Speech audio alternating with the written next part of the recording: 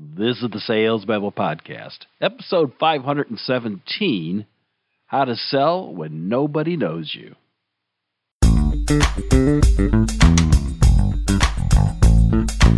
Welcome to Sales Babble, the podcast that shares selling secrets for non-sellers. And now your host, Pat Helmers.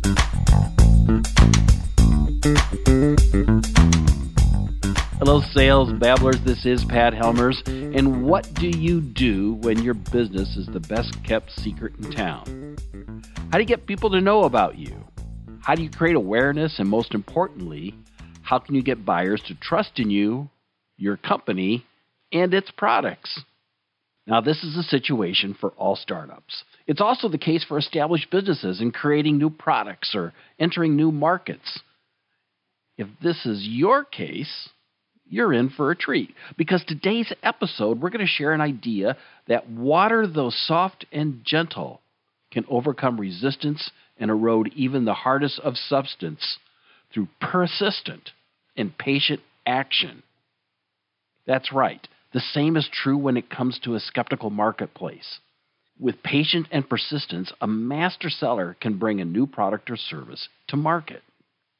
But before we get to today's chapter, a friend of mine, Tom Poland, who's been a guest here on Sales Babble, has got a new book out, and he has agreed to give copies of this book free to Sales Babble listeners, at least for the next week. I think for only a week, starting on Thursday. The book is called Other People's Networks: How to Get Quality New Leads Free from Other People's Networks. Now, on Thursday, I'll be sending out an email from Sales Babble. This is the same one that goes out on Tuesdays.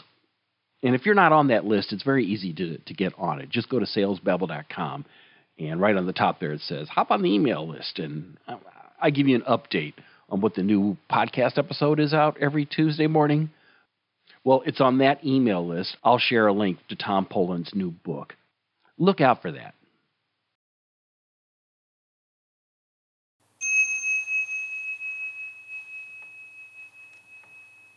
Now for today's chapter, Making the Unknown Known. At the start, all new products are a secret, filled with opportunity and possibility, a mystery to be unveiled, from the dark to the light, and the unknown to the known. Like glacial streams that wear away rock, persistent marketing campaigns bring awareness, using tenacity, patience, and grit. Therefore, time is your ally. Nurturing trust from nothing to something, converting prospects to clients one by one until the secret is no more and the mystery revealed. And now today's story. Chris's company recently launched a new product. It was a new market for the company, and no one had heard of them. While working on a cold calling campaign, Chris was unsure how to get the attention of buyers. I keep calling, but nobody answers, shared Chris. The few people I've talked to have never heard of us and don't trust we know what we're doing. Well, I guess I don't blame them, said Pat. Trust has to be earned, and that's only going to come with time. Exactly, responded Chris. So what am I going to do since we're the new kid on the block?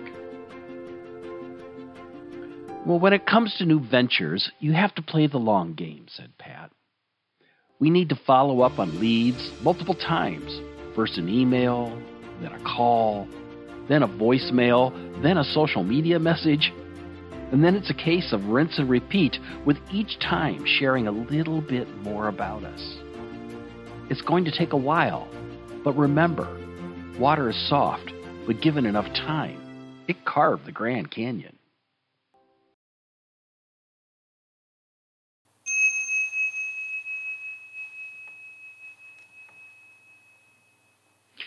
I'm reminded by the quote by Lao Tzu, who said, "Under heaven, nothing is more soft and yielding than water. Yet for dissolving the hard and inflexible, nothing can surpass it.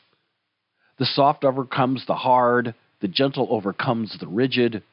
Everyone knows this is true, but few can put it into practice." I love that.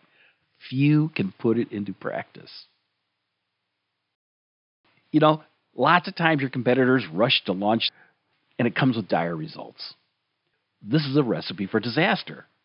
Master sellers know that it takes time and patience to overcome a skeptical prospect.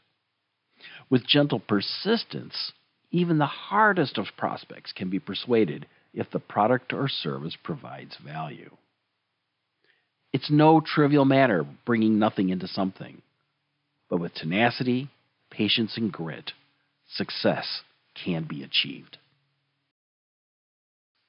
As I mentioned, Tom Poland gladly agreed to open up a window for a week and allow Sales Babble listeners to get a copy of his book called Other People's Networks, where Tom lays out his 9-step process that's been used by his clients in 151 cities around the world to get thousands of eyeballs on your sales offer month in and month out. I'll be updating the blog post for this week's podcast with the link this coming Thursday, and I'll also be sending it out on the email list. So if you haven't yet subscribed, please do. Now, to download a copy of this week's chapter of the Tao of Sales Babble, you can find it in the show notes at salesbabble.com. And while you're there, you can sign up for our brief weekly newsletter with links to the podcast conveniently sent to your inbox. Next, if you could do me a favor and share this episode with a friend who's also interested in growing their selling skills, please do. Word of mouth is the premier way of growing our sales community. And if you have any questions about sales, please reach out. You can find me on LinkedIn or click the Babble Me link on the website. Sales is one of my favorite topics. I'd love to chat. With that said, it's all I've got for today. Until next Tuesday, take care and have a highly successful and a profitable selling day.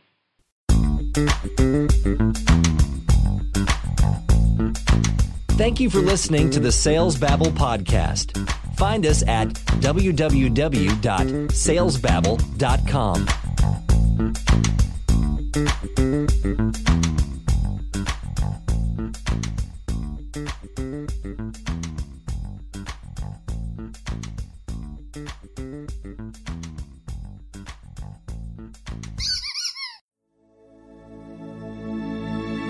This is a production of Habanero Media.